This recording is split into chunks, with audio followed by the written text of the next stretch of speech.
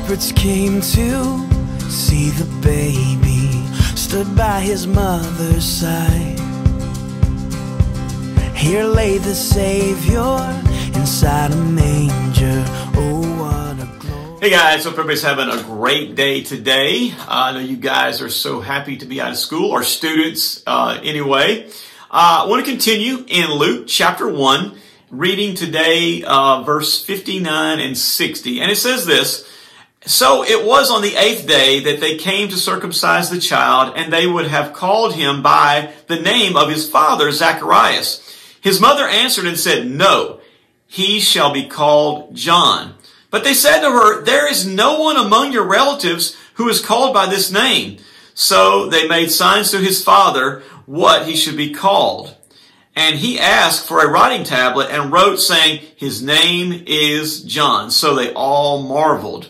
Now, the point I want to make about this, if you remember last week, we talked about, we read from earlier in Luke chapter 1, how that the angel Gabriel had spoken to Zacharias and told him that he and his wife were going to have a child. And he told him at the time, his name will be John. So they were trusting God. They were being obedient. That seems to be our theme here lately. Trusting God, obeying Him. And it didn't make a lot of sense. When a lot of people, when Elizabeth said, no, his name's going to be John, all the relatives were like, wait a minute, we don't have anyone in our...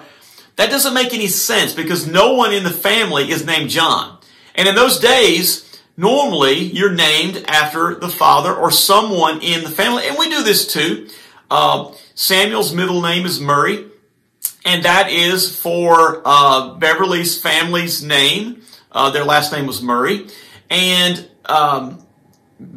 Claire's middle name is Hendon, and that comes from my dad's family's name, the Hendons that live in Arley, Alabama. So it's not uncommon for that, today and especially back then. But they were going to obey God. Even if it didn't make any sense to them, they were going to do exactly what God asked them to do. I can't tell you how many times things happen in such a way that just don't seem to make sense. And listen, guys, there may be things that happen in our lives we may never truly understand why exactly it happened.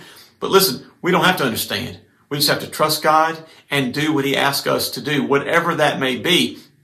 And the best way for us to know what those things are, as we say all the time, be in God's Word, be in prayer, being under the hearing of the Word of God means being here at church, hearing God's message. And so if we do those things, we'll have a much better chance, opportunity to understand what the will of God is and then to follow that. Anyway, guys, hope this helps. Hope that you have a great day today. God bless you. We'll talk to you tomorrow. Bye. Singing